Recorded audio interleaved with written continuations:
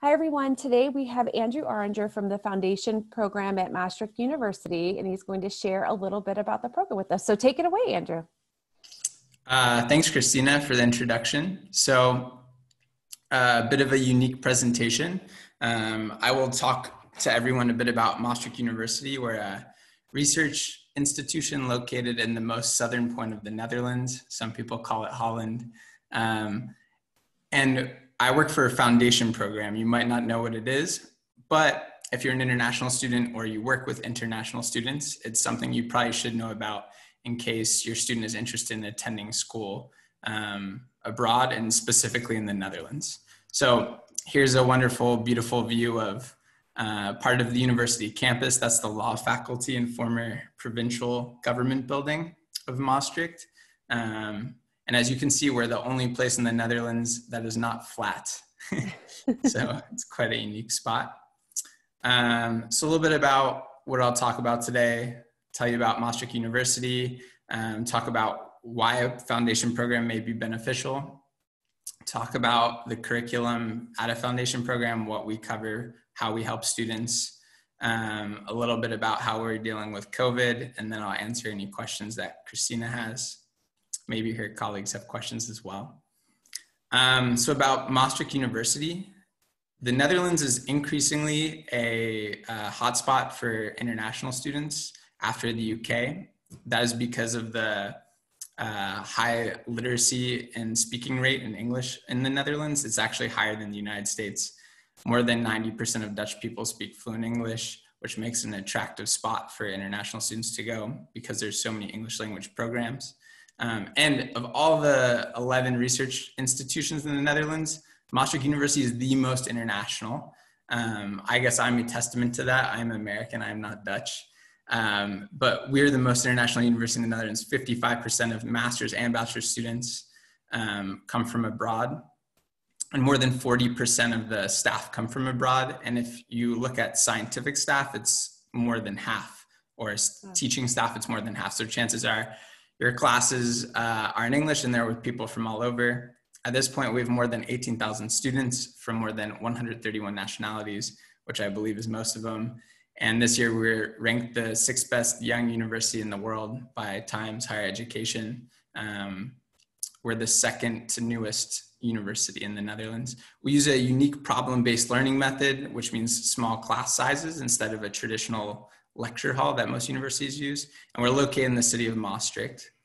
Maastricht, if you can see by the map, is located way in the south of the Netherlands. It's actually, I only live about 2 miles from Belgium. I can walk to Belgium from my house, and about a 30-minute drive from Germany, which makes it unique because, as the most international university in the Netherlands, because there's so many languages around here, French, German, and Dutch.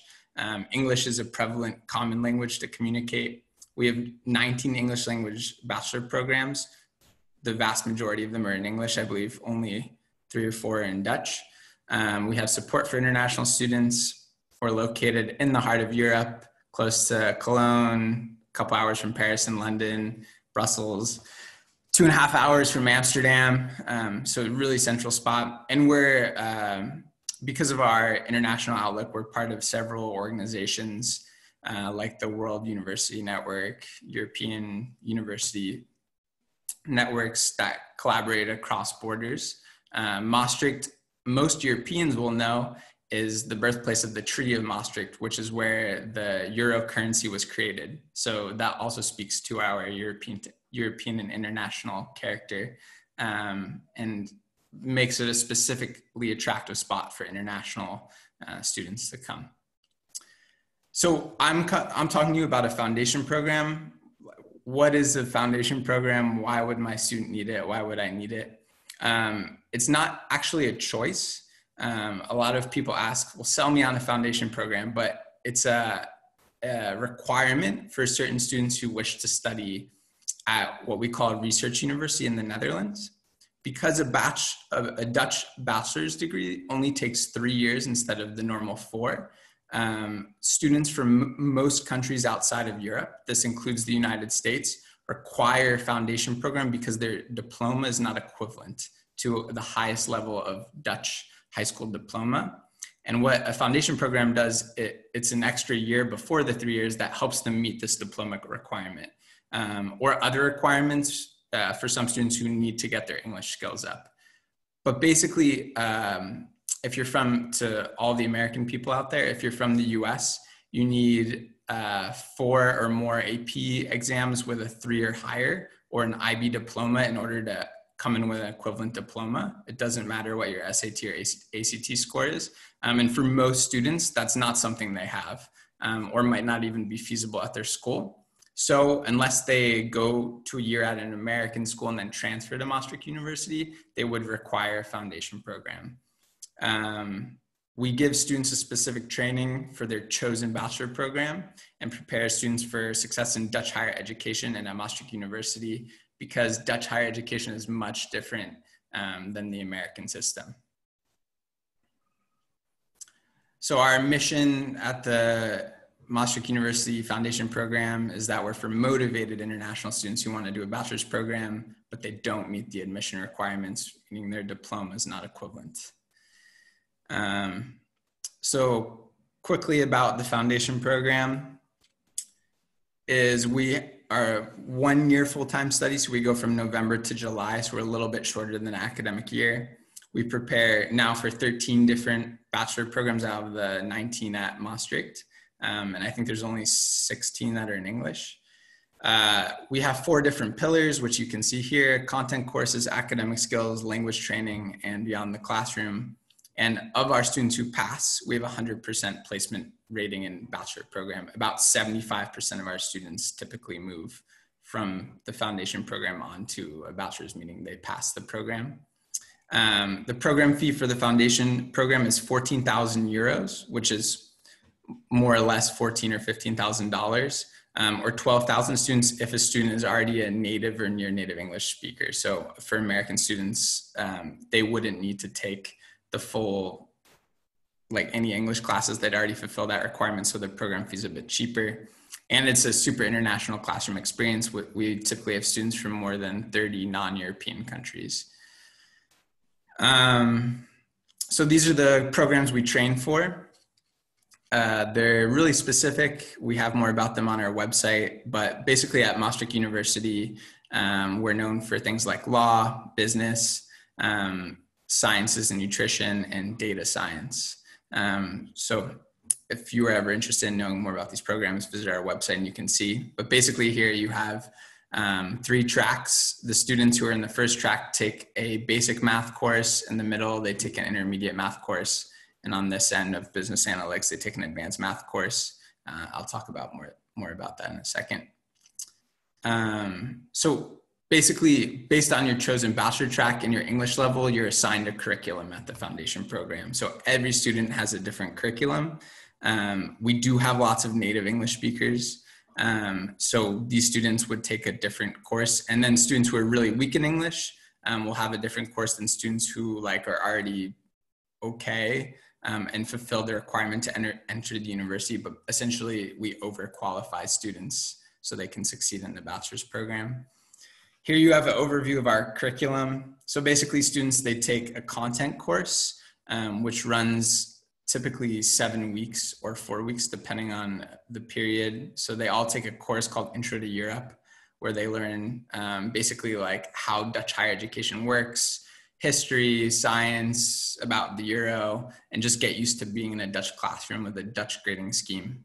And also utilizing the PBL method where they have to speak in class and not just passively listen. Mm-hmm. And then depending on their degree program, they take a research methods or critical reading course, and then a math course which level is based on their bachelor's program. And then they have a degree specific course, which gives them an introduction to their program study, and then a final project that's relevant to their program study at the end.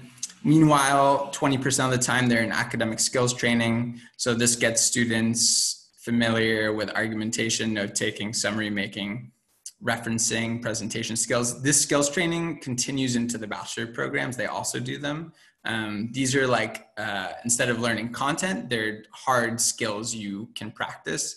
The expectations in the Netherlands might be very different from where American students or any students come from. And this kind of fulfills as a leveling practice. So students know how to receive feedback, speak in front of a class more comfortably, etc. Obviously, different cultures have different strengths. So this helps students compensate for their weaknesses. And then we have a language training. So for native speakers, basically until April, they don't have to do any of that. And then after April, they take an academic writing course. It's essentially an English course. And then all other students, they either prepare to take an IELTS exam and they get specific training in that, or if they've already reached the IELTS level they need to, then they train for a Cambridge English course, and a Cambridge certification lasts forever. So we overqualify them in English. Some of these students might be really good in English, but they still opt to have the Cambridge course.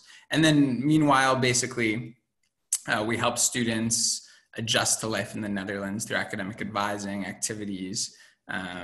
They're basically a full Maastricht University student. We're an in-house foundation program, so I work at Maastricht University. I also teach courses to bachelor students. I'm not just a recruiter marketing person, but I'm an educator as well. And everyone in the foundation program kind of is heavily involved in the university additionally. Here you can see one of our cool old lecture halls. It's in a monastery. This is really common in Maastricht.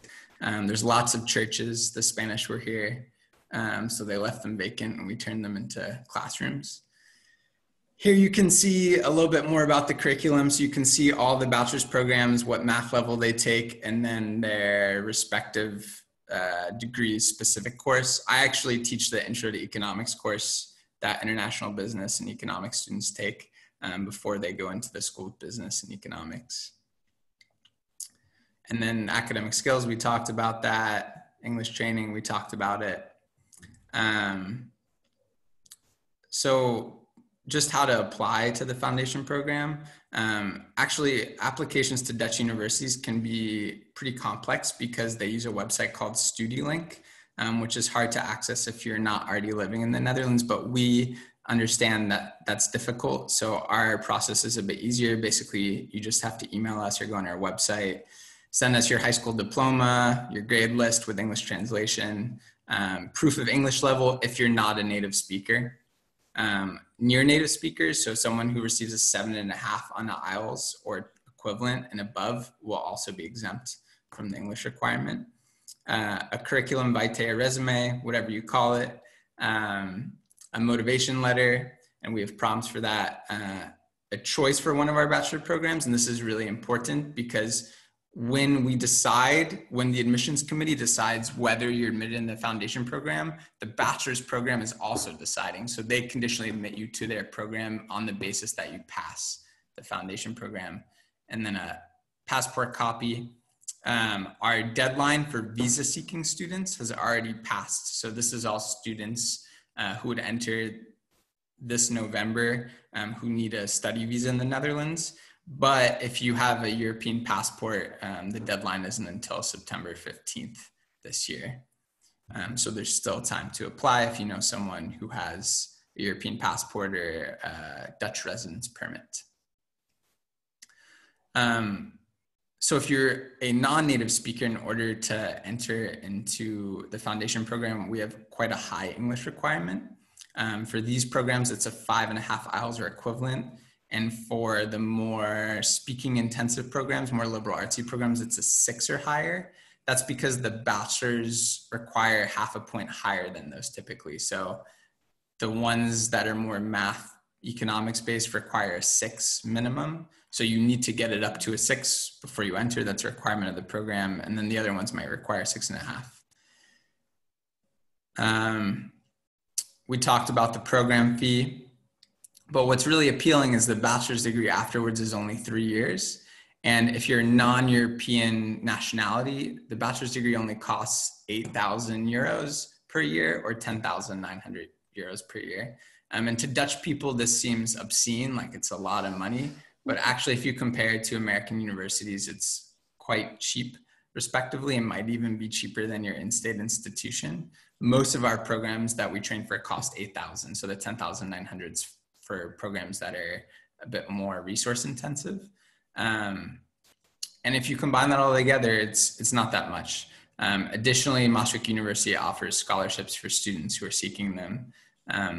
So that could be very useful as well. And if you have a European passport, it's even less. It's less than 2,000 euros per year.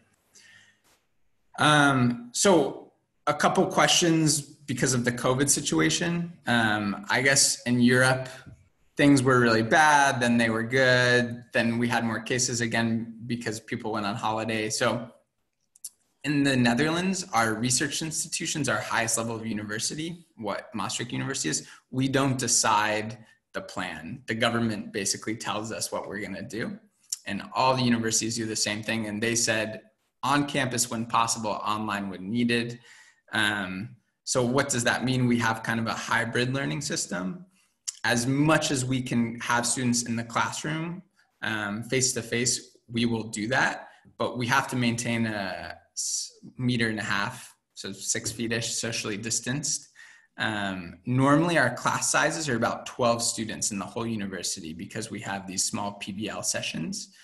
So the lectures are less common at Maastricht University. Those were easily put online, but these usually bi-weekly PBL sessions have had to get smaller. So students are in one in-person PBL session with only 5 students or so in order to accommodate social distancing, and then another one that's online. But we're not an online university. We're trying to maintain synchronous education, face-to-face contact with professors and teachers as much as possible.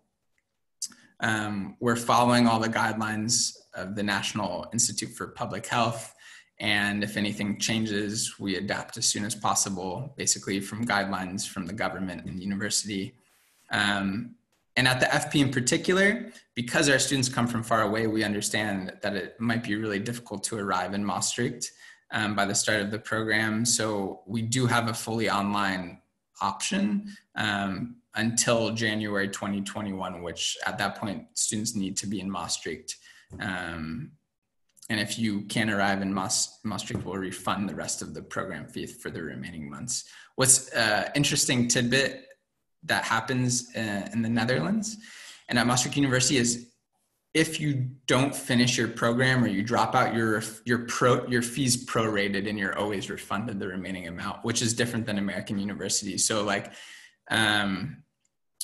if you decide to drop out 3 months in, basically your fee is prorated by the month. That's a legal obligation. So that also can help parents be confident that if students have issues, this is something that can be resolved. And obviously we'll try to help students build community. We know it's hard moving really far away to the Netherlands, to a far away place, but obviously our community is really international, and there's still lots of students in Maastricht. Our university still grew this year. It's a student city of 150,000 people. It's really a college, I would call it a college town, and it is. And we make sure students will feel welcome and accommodated in case something happens. But the Netherlands is pretty safe. So just kind of to sum up before I take some questions. So why do the foundation program at Maastricht University? This is our new building, by the way. It was an old woman's prison, so that's why it looks a little prison-like, but the inside is really beautiful. So if you do a 1-year foundation program and a 3-year bachelor, you get your degree in 4 years, which might be less even than some other institutions. Students do typically finish in 3 years here. There's not this extension period that happens like at some American universities. And you can save a lot of money that way and also have a really interesting educational experience abroad at a really reputable institution. We have a tailor-made training program for Maastricht University specifically. So when our students come to our foundation program, we're preparing them to be students at Maastricht. They know how Maastricht, the city, works. They know how the university works. And because we overqualify them, their success rate in their first year of their bachelor's will be much higher. The first year of the bachelor's here is difficult for certain programs. There are high fail rates more than 40% in certain programs. Other programs are not like this. But our students, we see they succeed because they know what's coming for them and they know what's expected of them. And that's the point of the foundation program, is to overqualify these students. We know that some students who would need to do a foundation program aren't necessarily less smart or less motivated or less talented than any Dutch student or any other student who directly qualifies admission. It's just they've been disadvantaged by a bureaucratic process, right?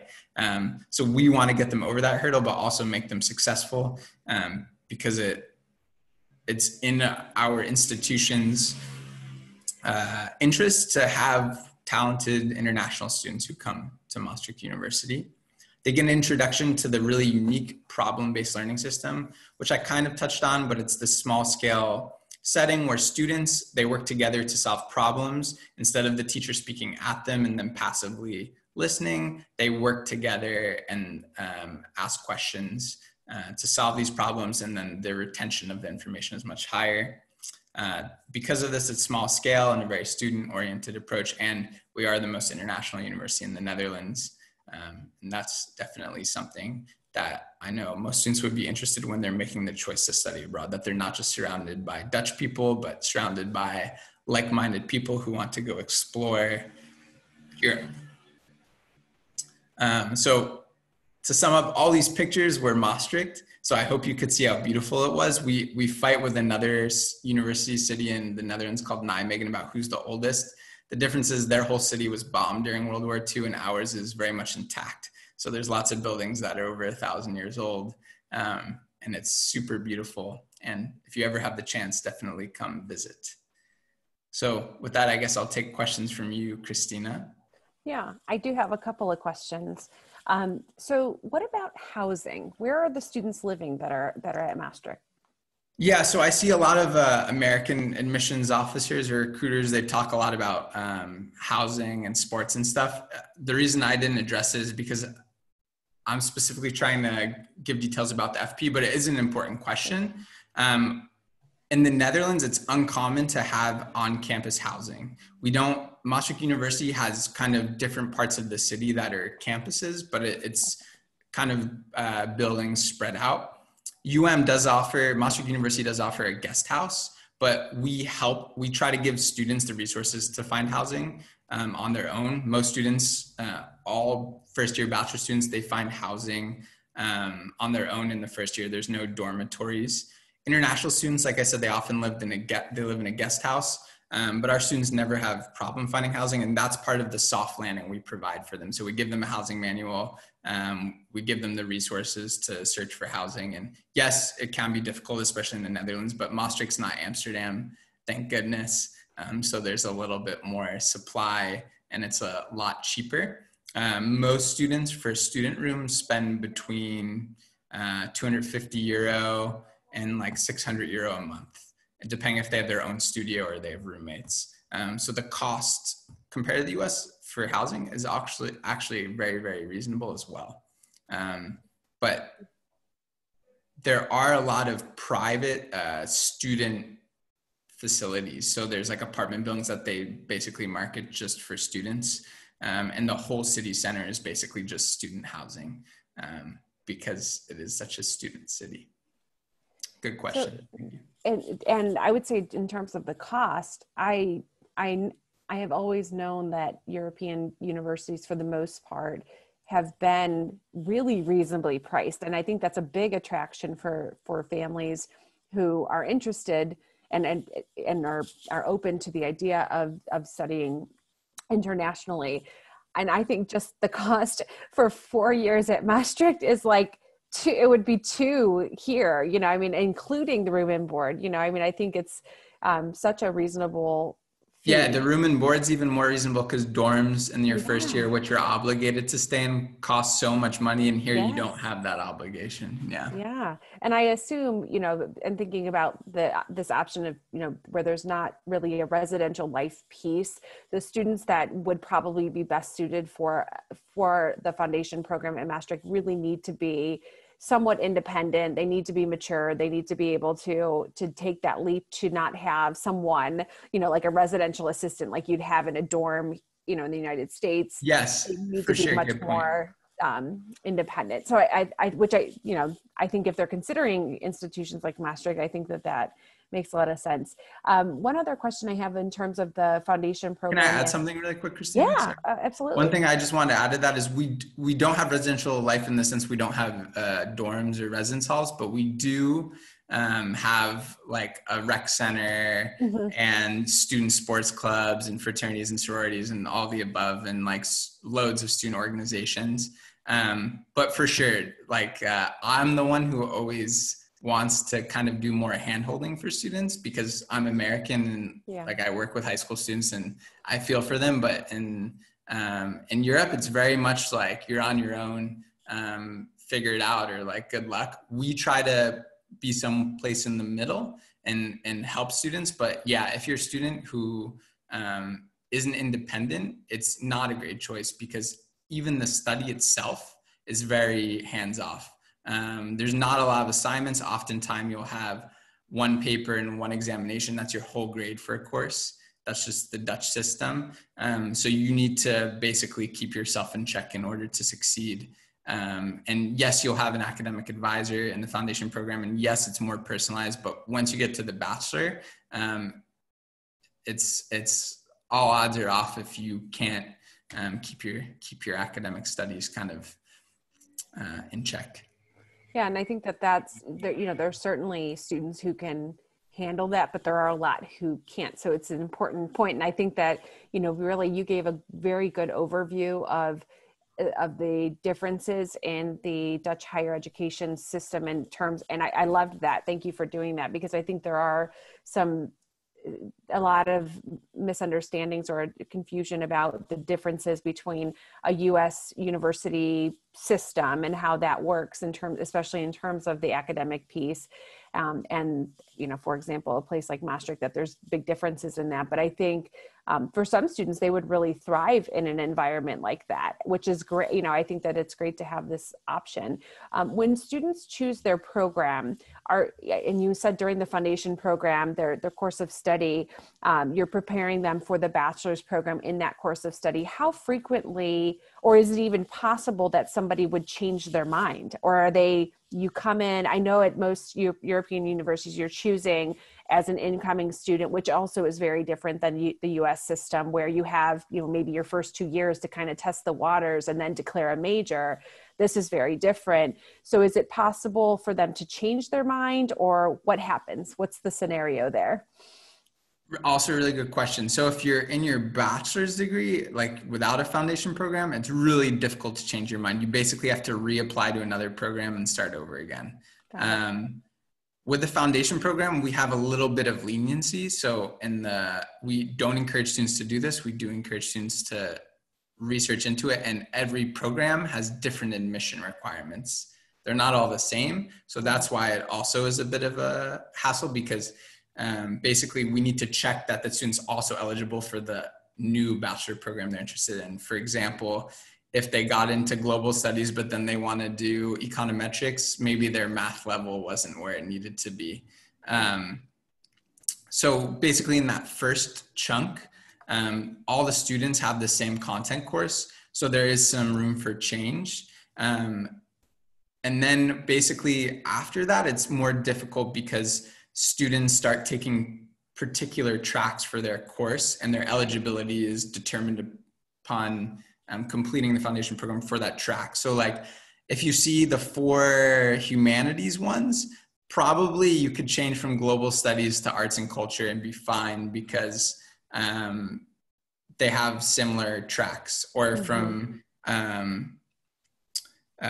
maybe from business analytics to DKE, but it really just depends on if the bachelor's program agrees to it. Because you do need to have additional requirements before you even come into the foundation program in order to be maybe eligible for those programs. And usually that requirement is more a math or science-based one. So if you have really good math and science scores, or math and science grades, it'll probably be easier for you to get into another program than if not. Got it. It is a difficult thing for students. I think it's hard for us to show students that you really need to take this choice kind of seriously. The other thing is some of the programs have what's called numerous fixes, which means they only allow a certain number of students into the program per year. So for example, international business has that, but economics and business economics does not. So some students might take that into consideration when applying, but they definitely do need to do the research. And they need to be kind of sure of the direction they want to go with their study, although it can be difficult. Got it. For sure. And then one last question is, so with the admission process, are you seeing, well, I guess it's actually a two-part question. Are you seeing many students coming to Maastricht for the foundation program after taking a gap year? Is that common? Do you have older students or students who've done that? So yeah, our students are in the foundation program are typically around 18 or 19. But we do have some like 20, 21-year-old students, or even students who did take a gap year. It is common. Also, students finish their secondary education at different ages in different countries. Right. So like it's all around young adults, but like we had you need to be 17 minimum, but we had a 17-year-old student this year. But we also had a 24-year-old student, I think. So most people are kind of between that range. We've also seen students who went to a school maybe in the US or somewhere else, and then they decide they want to go a different direction with their study. Maybe they studied business and they wanted to study law, and then for that reason they came. So it just depends on the situation, the student, where they're from, all these sorts of things. One unique thing is in Europe, recruitment and admissions are separated. So admissions is the people who do admissions would never talk to you. They only look at applications because they think it's a conflict of interest. So I actually don't look at applications myself. But from what I know of our students, because I do teach them, yeah, some of them do have taken gap years. And in particular, we've had American students who had taken 2 or even 3 years off before they came to us. And that's one reason they were interested. Got it. And then just to clarify, one final thing is just with the application process. So it sounds like, another big difference is the timeline for applying is very different than most universities here in the US. Students are applying by November 1st, December 1st of their senior year. It sounds like this is a later process for some, but students could potentially go through that application process earlier if they were ready to. Yeah, of course. Like we start taking applications whenever. We even have a early bird deadline, and students get a €500 discount in the tuition fee if they apply by April 15th of each year. But April 15th would be late in the US, right? Yes, even our bachelor programs for non-European students, they have deadlines at earliest like January 1st, if it's a very selective program, or like some of them are June 1st. And for European students, sometimes they're August 1st. So there's only a month between the deadline and the first day of class. This is common in Europe. It's just a much different process. Yeah, absolutely. Well, this has been incredibly helpful, Andrew, and you've given not only just great information about Maastricht, but also just in general about the process and the differences with European universities and all of that in terms of the study. And I think such a great option for the right kinds of students. So thank you for taking the time to share all of this. And if anybody has questions, please feel free to visit the website and check out the specific information about the different programs as well, because like Andrew said, it's really important that students do have a sense of what they're getting into in terms of their chosen academic areas of study, because that's also a little bit of a difference in terms of US-based education and the European institutions. So thank you, Andrew. I really appreciate you taking the time. Yeah, thank you, Kristina. Actually, I wanted to add one more thing. I totally forgot Feel to free. mention. You can, So go ahead. In the Netherlands, we actually have 2 types of universities. I mentioned we're a research university, and the other one's called a University of Applied Science. You'll see this all throughout Europe. They have tiered systems for education, especially in the Germanic countries. Mm-hmm. So those universities aren't necessarily worse, but they can benefit students who kind of want a more traditional education setting, more similar to the US, where their hand is held a little bit more in terms of like there's more assignments, there's more skills-based, more practical things. And what happens actually is if our students don't pass the foundation program, we often send them to these universities because they do have similar programs and they take 4 years instead of 3. So if you're wanting to stay in Europe, that's also an option for people. Good to know. Thank you for that. Well, thanks so much. And again, if anyone has any questions, please feel free to visit the website to learn more. And thanks for sharing all the good information and the great visuals too. It was awesome. Yeah, anytime. Nice to meet you. And thank you. Thanks everyone for tuning in on YouTube if you did so. Thank you.